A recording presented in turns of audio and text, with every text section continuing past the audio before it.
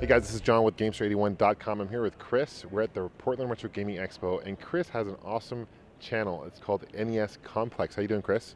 Not bad, not bad. It's been a really great time here at the convention. Nice to hang out with you. Awesome, awesome. What kind of games have you picked up? Oh man, I picked up too much. In fact, look at this thing. Bag full of games. Yeah, I love Totally that. full, like 100 pounds of games.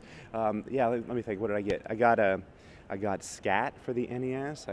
Actually, it's hard to even think. It's kind of a blur, this convention. I've Nice. seen so many games.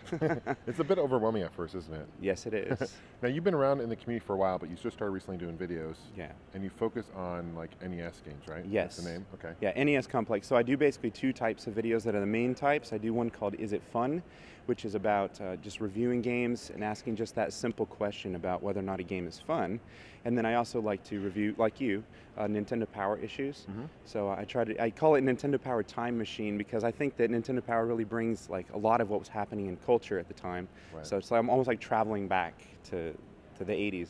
Yeah, You know. yeah, absolutely. And so what are some of your favorite NES games that you like? Favorite NES games, I think Mega Man, the Mega Man 2, Mega Man 3. I love Life Force, side-scrolling shooters, like, especially, and shoot 'em ups. Of course, Metroid, Zelda, Mario, Oh, all yeah, those absolutely. too.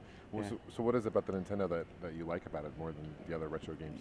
It's the nostalgia, really. You put in that game and you're 8 again. It's like that's Yeah. how it goes. Yeah, yeah.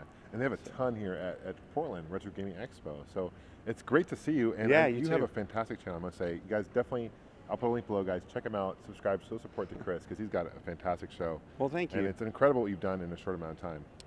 Thank you very much. So you can find him on YouTube and also Gamester81.com. Yes. Anything else you'd like to add, Chris?